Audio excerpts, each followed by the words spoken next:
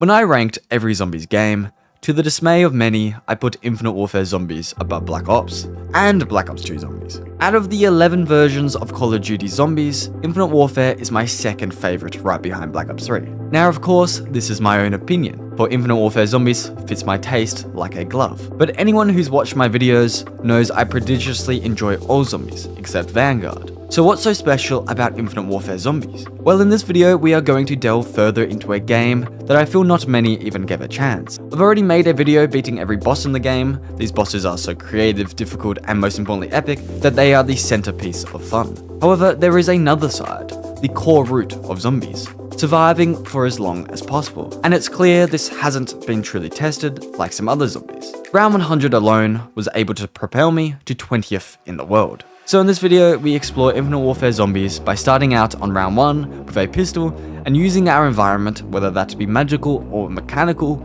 to defeat 100 rounds of increasing zombies. And well, these maps host more secrets than I could ever know. Each map is incredibly unique from another, and overall this journey was a blast. Zombies in Spaceland, the second greatest map of all time, in my own opinion. This map on the surface is an absolute blast, but if you do delve deeper, you realize the attention to detail is quite astonishing and the limits, well, quite unlimited. I've beaten 100 rounds of zombies within this theme park once before, and in doing so broke a world record. However, it's been 2 years since, and my record has been absolutely shattered by far better players. So, can I reclaim the throne? And in doing so, what other dark secrets shall I learn about this alien theme park? Now first, I must state, when you do beat Mephistopheles, the final boss in Infinite Warfare Zombies and the hardest boss in Zombies history, you unlock the Director's Cut, where you spawn in with all perks and $25,000 cash. You also unlock Willard Wyler, the director of these movies that we play in. Unfortunately, you have to have the Director's Cut on to play as Willard Wyler. So in getting to round 100, I couldn't use the character nor his wicked dagger. This led me to a crossroads, and so I decided to do a 0-kill round 100 challenge, using the alligator head and running around with his dagger that does give you advanced speed. However, there was an issue, the brutes.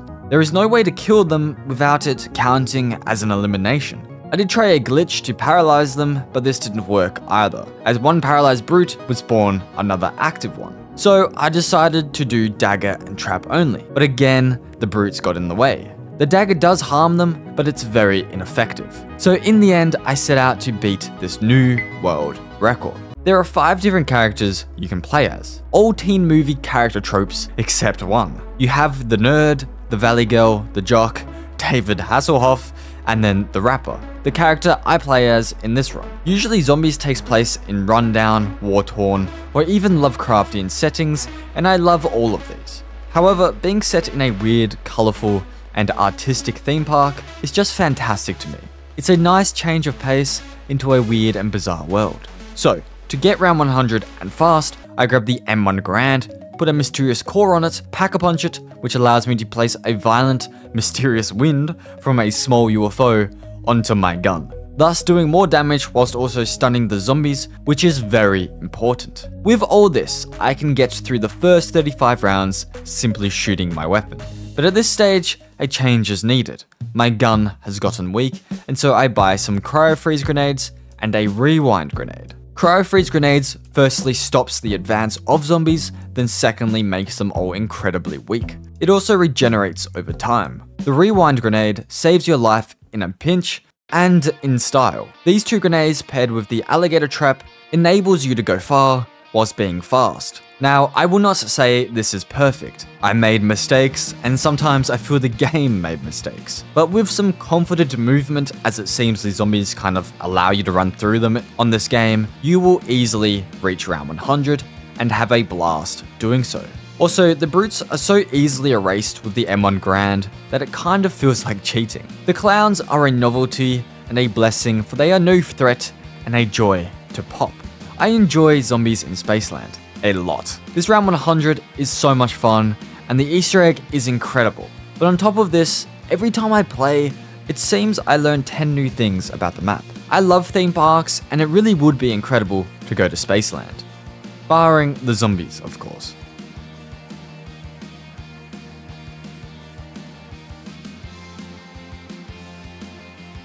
But wait, did I beat the world record? Well, not even close. But anyway, we have 4 more maps to go. Rave in the Redwoods. Now this might be the coziest zombies map I've ever played. It elicits the same comforting feelings of covering yourself in a blanket with a bunch of candy to watch your favorite horror movie. On the surface, this map is Friday the 13th. It takes place at a summer camp, and when you start to trip balls, as after all this map does take place after a rave has been savagely overrun by zombies, a masked slasher hunts you down.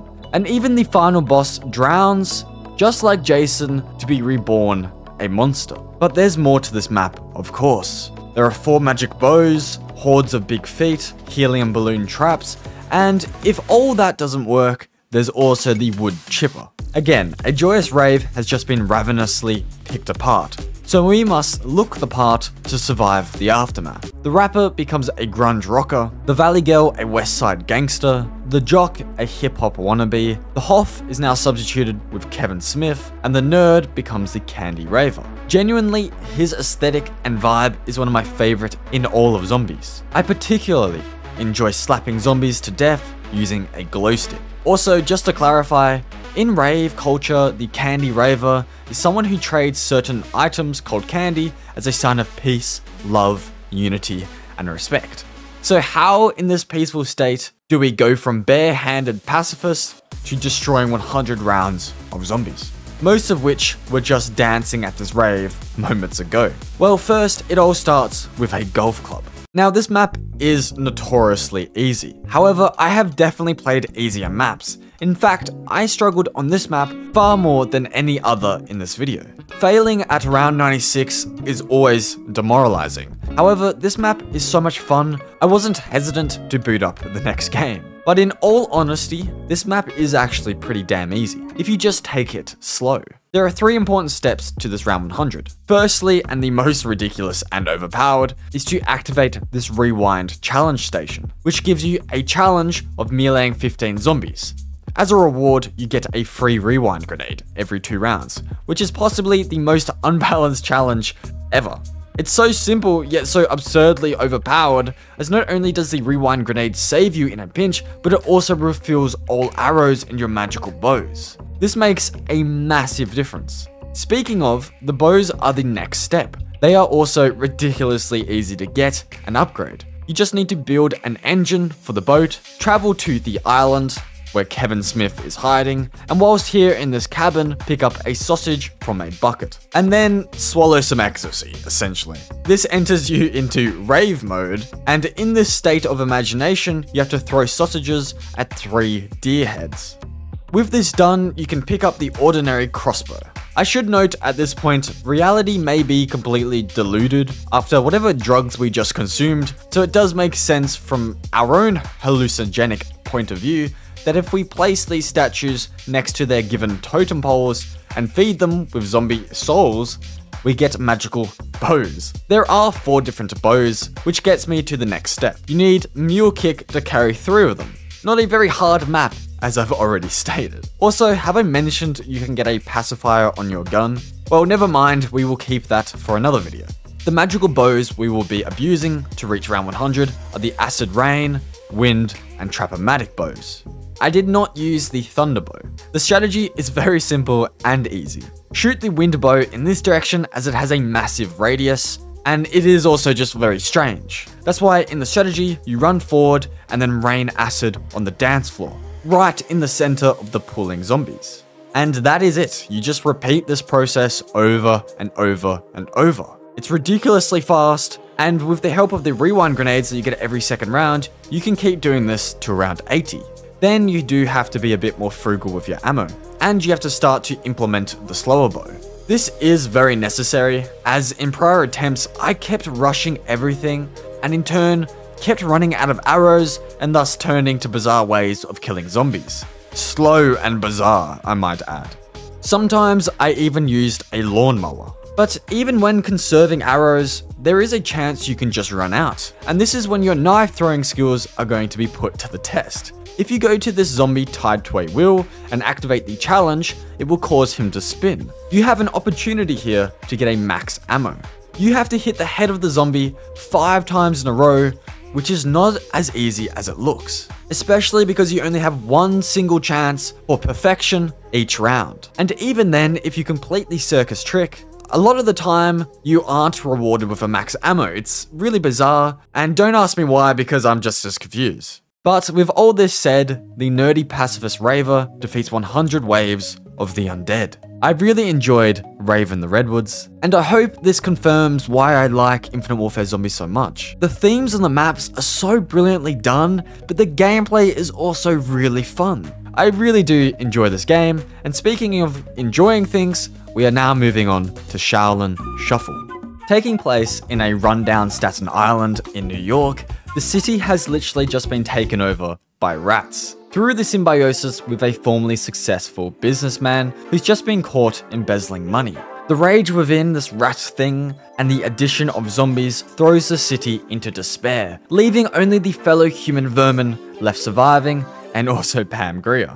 This Rat King has taken over the city, but his existence is actually the main reason we can defeat 100 waves of zombies. Let me explain. You see, in his despair, he drank a vial, which for some reason attracted the rats, making him into a kind of rat man, as opposed to the conventional Spider-Man. Whatever was in the vial was very powerful, as his heart is grotesquely powerful. When squished, any nearby zombies are filled with rats, thus exploding from within as the rats scatter outwards. Although his heart isn't very splendiferous, it does recharge over time, making it one of the best weapons in all of zombies. Did I forget to mention it does infinite damage also? I mean seriously, this heart on any zombies map will allow you to easily get to round 100. That's why I think they added one of the hardest enemies in zombies to counter it, the ninja zombies.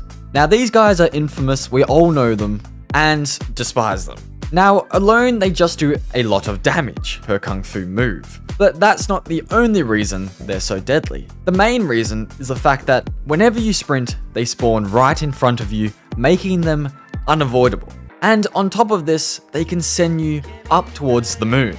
This was not my footage, but from your boy Badger. Shout out to him, he actually did this before me. It's very lucky then that we can build a toy robot, a lava lamp, and a couple bottles of zombie Gorn to help us out. Well, there's just one thing. They all pretty much kind of suck. Zombie Gorn is genuinely useless. It's meant to stop the zombies from entering a tiny area, but it lasts about 2 seconds and is absolutely pointless when trapped. The lava lamp is a little better. It has a timer on its side, and once it rings, the lamp explodes and the lava kills any zombies that run over it. It doesn't last very long, so it's really not that effective. Finally, we have the toy soldier, which is actually pretty damn epic and cool. It's very helpful and strong in the early rounds, but practically useless later on. But you know what doesn't suck and essentially has infinite ammo? A katana. And this precisely is why Shaolin Shuffle is also one of my favorite maps ever. It's very hard, but we're given an all-powerful heart and a katana that releases the spirit of a tiger. In all seriousness though, this map on the surface is actually really hard. I'm just glad the community is very clever. But wait, we're no longer at a rave in a summer camp, so surely we must fit in to play the part. From jock to hip-hop wannabe to now a sleazebag, AJ really has had a rough run of characters. The girl is now a disco chick, the nerd a punk rocker, the rapper the street poet, and our celebrity is Pam Grier. Speaking of, she's the one who guides us through the map to take down the Rat King. As yes, you have to beat the Easter egg to obtain the heart. Thankfully, the final boss fight isn't compulsory, but you have to do every single step up to it. I can't state enough how long this process is. However, I did fail quite a few times, and I actually quite enjoyed rebooting up the map and completing these absolutely illogically connected steps that eventually allow you to summon the Rat King for the 3rd time to steal his heart. At this stage, I should have enough points to buy the katana for $10,000 cash and pack-a-punch it. I should note, this area of Staten Island is incredibly sleazy and downtrodden, and I kind of love it. At first, the katana is just a blast to use, it's a one-strike kill, and the dragon devours anything in its way. But you only have 20 spirits to conjure up through your sword, so it's best to retreat up to this roof and drop down onto the club sign. Up here, these zombies can only come from below or spawn to the side. Now, the only thing that makes it remotely possible to survive up here, past round 40, is the fact that the sword kind of glitches out. About round 35 plus, the sword is no longer a one-strike kill, and with its natural low ammo, it's not very effective. However, if you hit 2 or more zombies at once, all zombies on the sign will die. And as the rounds progress, this for some reason gets more and more overpowered until eventually the sword completely glitches out and just kills any zombie that jumps or spawns on the sign. This usually happens at around 60 plus, and you can pretty much just go AFK from here. Now, this strategy is of course insanely easy and quite satisfying, but during the 50s, it can be slightly awkward, leading to some pretty sketchy moments, as the sword is just very predictable and it works different from round 40 to round 50 to round 60. But there is one thing you can easily predict with this strategy. Your game will crash past round 70. I mean, it only makes sense. Look how hard this sword is working to kill all the zombies. And so now the real skill begins. We have to train in the sewer with the heart and the katana. But even these two alone aren't powerful enough to reach round 100 from here on out. We have to bring in the big boy, the Titan. Now, if you didn't know, you can double pack a punch on this map very easily by pressing on this button and exiting, taking this portal and collecting these bulbs, placing them in this electricity and waiting for a train to run them over. And then adding these bulbs to the pack-a-punch machine, we can double pack a punch. And thus the katana goes from this to this. However, a normal gun is different, especially the Titan. For some reason, and honestly I'm not sure why, when you pack-a-punch this light machine gun, you walk and sprint faster than any other weapon. I think it's the equivalent speed as Willard Wyler's knife. In fact, it might even be faster. This speed is very important for the strategy, as the ninja zombies will otherwise slap you to bits. So this strategy, which is very hard and quite scary, is to firstly hit the trap whenever it's available. This kills the zombies very quickly and of course effectively, whilst giving you a momentary breather. Now the real fun begins. Shoot the sword spirit and immediately swing twice to recharge it. Then whip out the Titan to prevent being killed, abusing the speed boost. Once a small group of zombies has gathered, use the Rat King's heart, and then boom, we use the sword again. Making sure to be quick with all these weapons as to ensure not too many ninjas are allowed to spawn in on the map at one time. Also, it's very important to never go to the outside edges of the sewer, because the ninjas usually spawn there and will hit you no matter what you do. But this is truly not the hardest part. Now, I mentioned earlier that the katana practically has infinite ammo, and this is true because you can always buy and upgrade a new one, without ever losing cash in the long run. An infinite ammo wonder weapon is a very dangerous thing. However, to reach the katana is the trickiest thing of all. Usually I would just sprint with the heart out and pray I wasn't murdered by a ninja. However, the best strategy is definitely to walk slowly, as the ninjas won't surprise spawn in front of you this way. However, when you reach the dojo, there really isn't much you can do from here, as the zombies and ninjas seem to be just everywhere. This proved getting a new katana very hard and risky. So sometimes when out of ammo and not in a rush, I would simply just use the infinite rat heart. I would do this until it was the end of the round and then get a fresh katana without the risk. And with all this said and done, the sleazebag reaches round 100 in his natural habitat, a sleazy, run-down part of the city. Attack of the Radioactive thing. I distinctly remember after beating this epic boss a few years ago thinking, wow, that map was definitely an experience. But how in the world would one go about reaching round 100? I remember wanting to make this video right then, but something about this map just didn't seem like it was possible. At that stage, there was still a lack of knowledge on how the map's scientific devices worked, which is quite ironic considering the setting. Speaking of, again, the setting and theme of this map are so damn good. And the gameplay, personally, I found fun, even if some people despise this high round strategy. But I'll get into why I think it's fun when I go over the strategy. First, I want to set out what we are really doing here. A bunch of American nuclear testing has just taken place on the beach, causing many mutations to form, specifically with the frogs in the region. However, we have one thing on our side: the science we used to cause this mess in the first place. There are 4 teleporters around the map. A weird scientific wonder weapon that uses the radioactive goo caused by the nuclear experiments to fill its ammo infinitely, hence the name Modular Atomic Disintegrator. But additionally, the most important of these scientific breakthroughs are the 4 deployable devices: the seismic wave generator, the hypnosis device,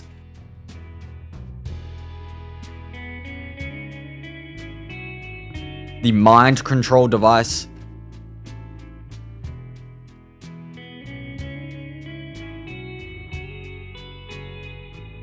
and most important of all, the violet ray device. I should also note Elvira does help us against the zombies as long as we do a few things for her, such as finding her spellbook and filling up a vial with mutated frog goo via a knife from a shark. So there is some magic to the scientific method. Again, we must become one with the theme of the map. Here we've changed into a rebel, a schoolgirl, a soldier, and a scientist. You can also play as Elvira herself. To defeat 100 waves of zombies and frogs, we firstly start in the contamination tent, where I purposely leave this door closed for the entirety of the game. Leaving the tent through the other exit leads me right towards one of the most important guns in Infinite Warfare Zombies, the UDM, which only costs $750 and is a simple full auto pistol that doesn't do much damage. So what the hell am I talking about? Well, there's another aspect of this game almost sort of hidden, that in my opinion, I think is great. There is a way to upgrade this UDM to one of the best guns in the game, the Quartermaster. Now, I need to make this clear. I'm not a fan of weapon variants and pay to win in multiplayer. However, in Zombies, I actually quite like this addition. You definitely don't have to pay real money to obtain any of these things. Just simply by playing the game and collecting keys, you will earn enough salvage, which will allow you to buy the weapons. So from a zombies point of view, it's kind of like leveling up to upgrade your weapons, which adds a lot more content and variability into the gameplay, and also just makes it more fun in my opinion. This meek pistol goes from pretty much useless to an absolute beast. It essentially becomes a semi-automatic sniper that has a built-in lesser form of aimbot. If you just shoot in a zombie's direction, it will hit it and with a punch. This epic stalker variant of the weapon can be used for the first 45 rounds. This map is actually very simple when setting up. All you need to do is activate Pack-a-Punch and get the bulbs for double Pack-a-Punch. Get the wonder weapon from the magic wheel and build the violet ray device. Lastly, before the main strategy can begin, you need C4, which is very easy to get on this map, as zombies often drop them. At the end of a round, throw the C4 on these 2 zombie spawns, and then at the start of a new round, you will get 2 new C4, and so throw them down on these 2 other spawn locations. At this stage, you're meant to down yourself, and so I did. And so now that I've respawned, I can't destroy the C4, and no zombies will spawn near those C4 locations. It's essentially blocking spawns. This means that with the door I left closed, no zombies will spawn around the contamination tent. Zombies can only come from this direction here.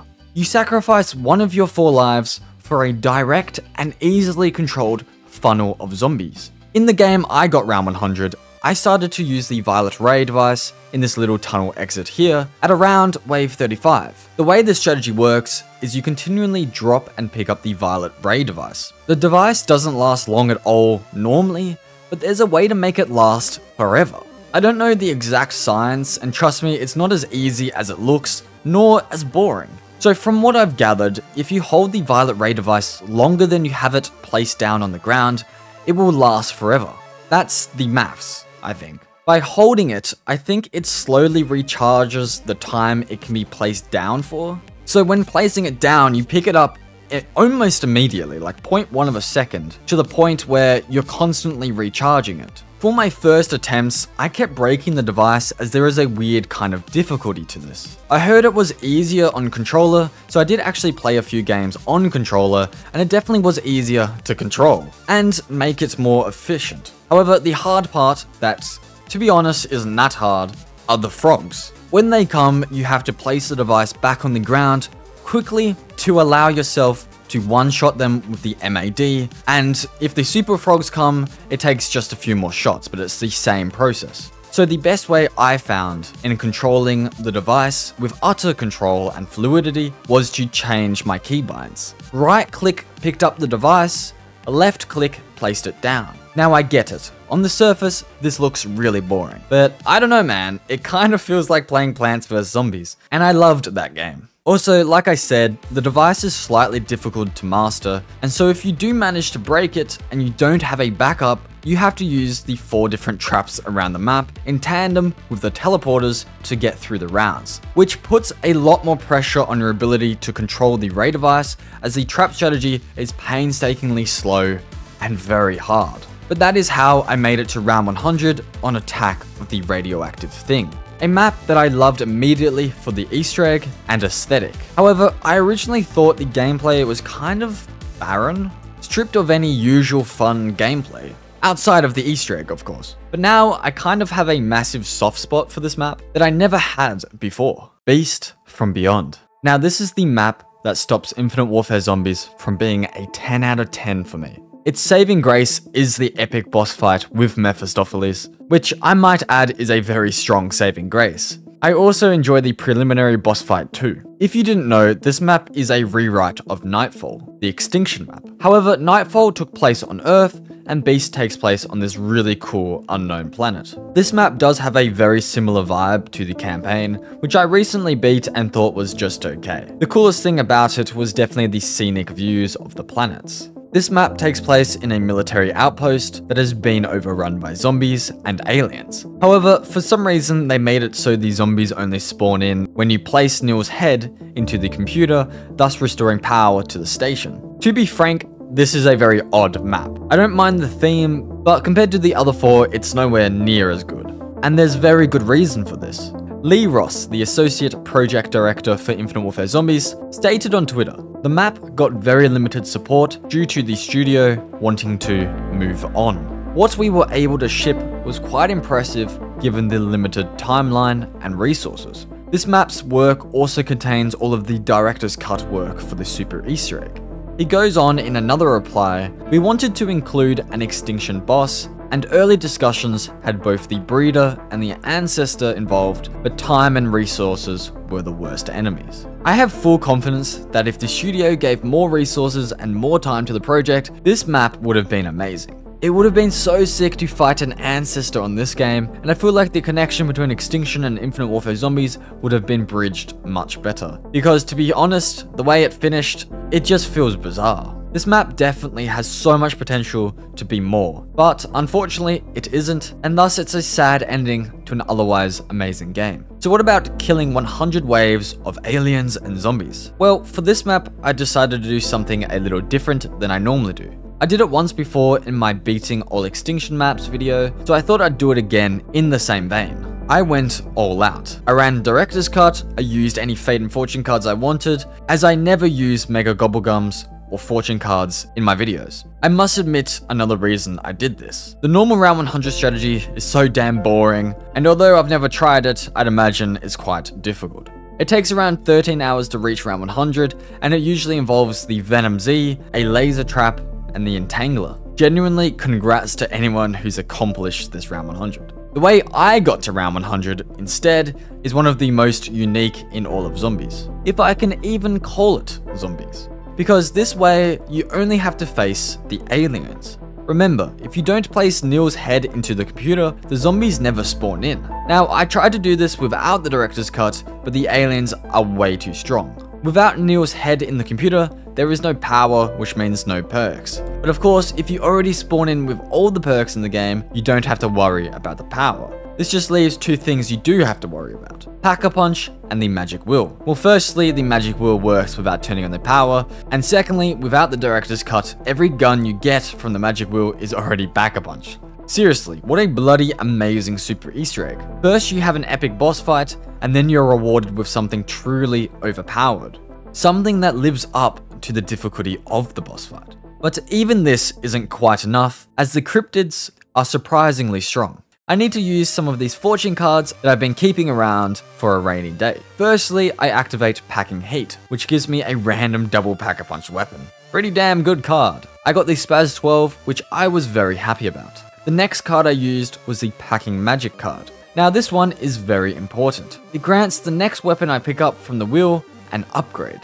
Because I'm playing on Director's Cut, the gun is already Pack-a-Punched once, so Pack Magic upgrades it again, making it double Pack-a-Punch, and thus the Venom Z. The Venom Z is a lot better than the Venom Y. I then activated my third card, Get Packed, which will Pack-a-Punch my next wall buy. So I grabbed the Carmel 45, which is right next to our camping spot. And then honestly, from this point on, this was probably the easiest round 100 I've ever done. The alien's health barely increases past round 20, and the amount that spawn also barely increases full stop. So round 30 is the same difficulty and the same speed as round 100 and even round 300 for that matter. This map is by far my least favorite, and it's sad to think what could have been.